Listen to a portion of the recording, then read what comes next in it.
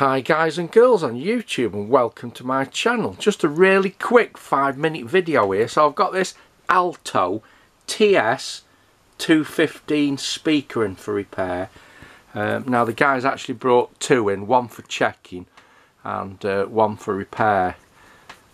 So it's a little bit dark in there, so I'll show you the one that I've already stripped down. That's it there, Alto TS215.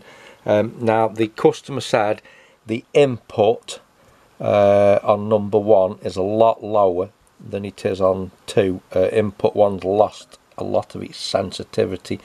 Now I did try this with a jack.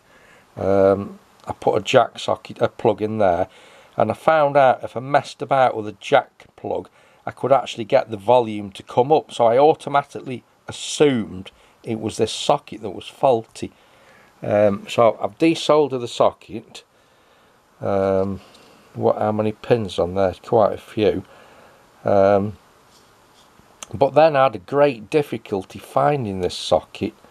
But then I've been looking at this, and then just by chance I've actually realised what the problem is, and it's not this socket at all, it's a red herring. So let me just show you. In fact, what I'll do is I'll get, because you can't really tell by looking at here, I'll just get my phone to magnify it and we'll take a look at that. Right, so there we go, there's a better picture. So you can see where I've removed the socket. Just underneath the socket there's 4 Zener diodes, and if you look at ZD1, get this back on again, if you look at ZD1 and ZT2, they've actually got very hot and burnt the board.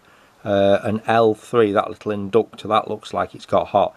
Now I've measured them 2 diodes and they are actually short circuit. So let's have a look at the diagram and get some data on them. But they're very small. You can see how I missed that the first time when I was looking. Right, so that's the diagram, ZD1, ZD2. As you can see, they just connected between the input and ground, so you can't overload the amplifier. So the fact that these two have gone short circuit means somebody's put too much signal in it. Now the little inductor, I could probably find one of them, but the diodes I hadn't got in stock. I'd had to order specially. So that's the part number there.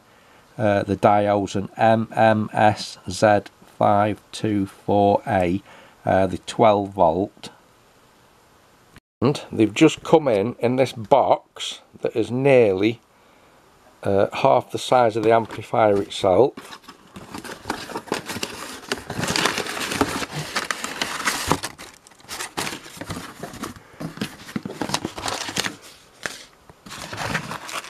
And that is all that's in that little box. I got 10 diodes.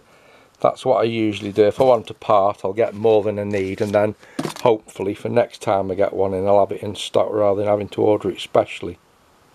But yeah, I very nearly got caught out on that, thinking that socket was faulty.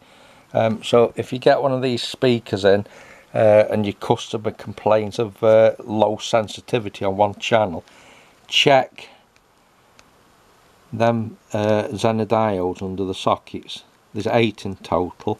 These first 2 here are just for channel 1. But there you go. I said it was a quick video. Many thanks for watching my channel, and I'll catch you in the next one then. Goodbye.